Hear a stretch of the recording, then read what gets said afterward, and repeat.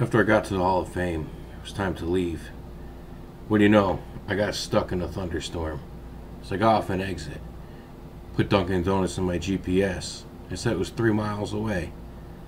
3 miles away in 15 minutes. Didn't make much sense to me. I got off an exit. We're in Akron, Ohio. It was pouring on me. Finally, got to a Dunkin'. Got my iced coffee. And after the 30 minutes that it took me to get there, the rainstorm subsided. Now, 30 minutes back to my hotel, go back to sleep, wake up in the morning, and make a decision. Am I going to go to Detroit, or am I going to just go somewhere else? I mean, I already got the hotel booked, but at this point, it didn't really matter to me. I had such a good time in Cleveland, I kind of didn't want to leave.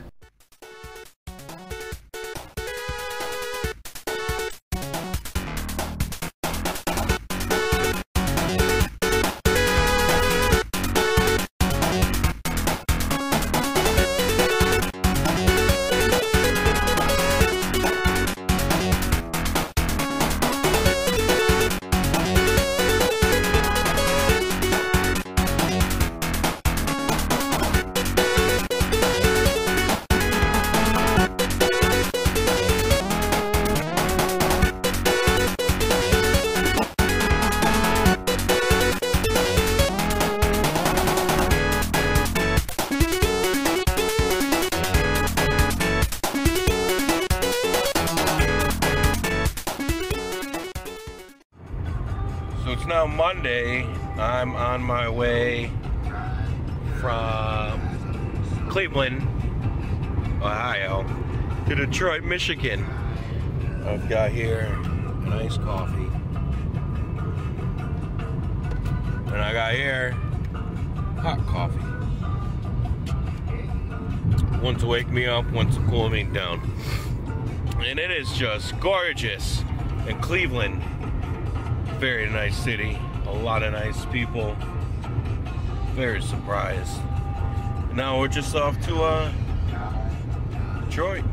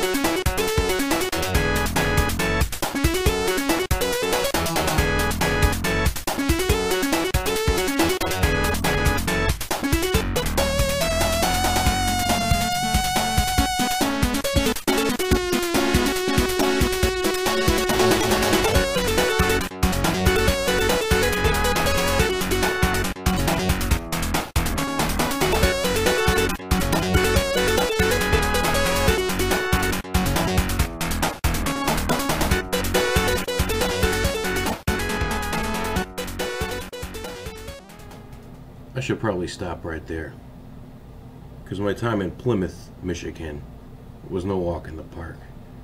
I mean, the rain, it must have followed me. It was just raining there the whole night Monday. So what I did was I decided to go online and sell my Detroit Tigers tickets. I really wasn't feeling Detroit, especially after Cleveland. I mean, how could you? So I didn't even bother telling the front desk lady at the Days Inn that I wasn't going to come back. I decided I'll just sleep this night, go to Kmart a couple of times, buy some socks that didn't fit me, go back and return them to another one, and then, hey, I'll just drive straight up to where she said these old people were taking a bus to. Some island up in northern Michigan. I figured maybe I could do the shipwreck cruise tour that I was reading about. Problem was, the next day came around. Not only did my check engine light come back on, but I must have snapped something in my car. Every time I went to go make a turn, I heard a big pop, pop.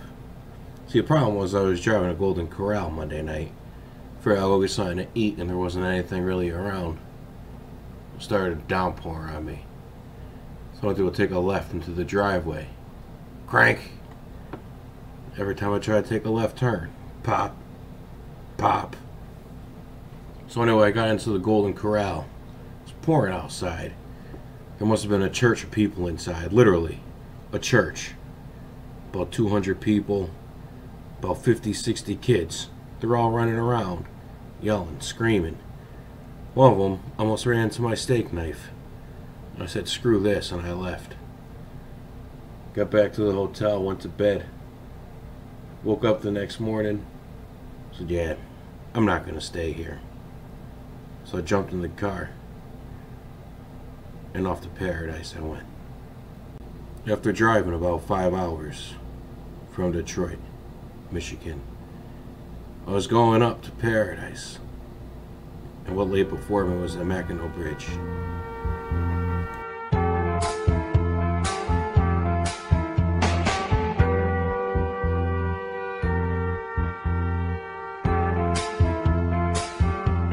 You're just too good to be true.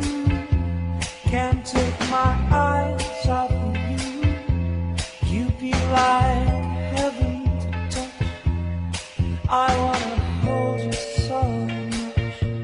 At long last, love has arrived. I thank God I'm alive. You're just too good to be true. Can't take my eyes off of you. Pardon the way that I stand. There's nothing else to compare. The sight of you leaves me weak. There are no words left to speak. But if you feel like I feel, please let me know that it's real. You're just too good to be true. Can't take my eyes off of you.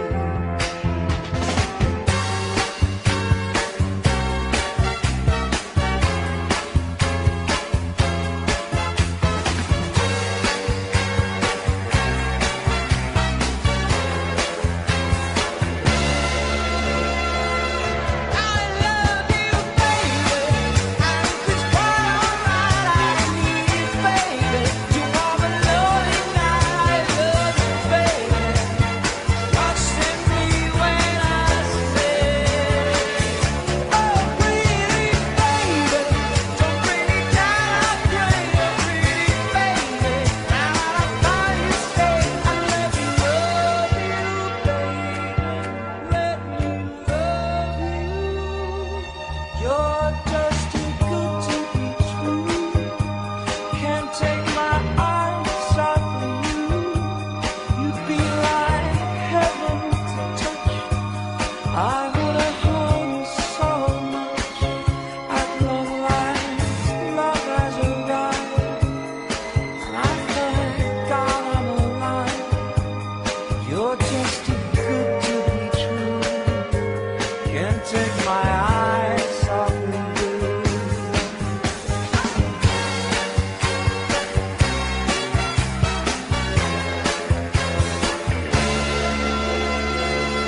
I love you, baby, and it's quite alright. I need you, baby, to warm a lonely night. I love you, baby. Trust in me when I say, oh, pretty baby, don't bring me down. I pray, oh, pretty baby. Now that I call you, say, oh, pretty baby. Trust in me when I say, I need you, baby. When will you come my way, oh, pretty baby? Now that I call you, say, oh, let me love you, baby. Let me love you. After getting off the Mackinac Bridge, I went to a rest stop and met the tour guide named Mike. I told him I was coming from Ann Arbor, and now I was headed up to Paradise, Michigan, to see some of the shipwrecks that I've read about. He drew on a map the routes that I should take. Told me some places I should stop to eat. Said, hey man, I have to be in Chicago in a couple of days. He told me you should cancel your plans. There's a lot to do and see up here.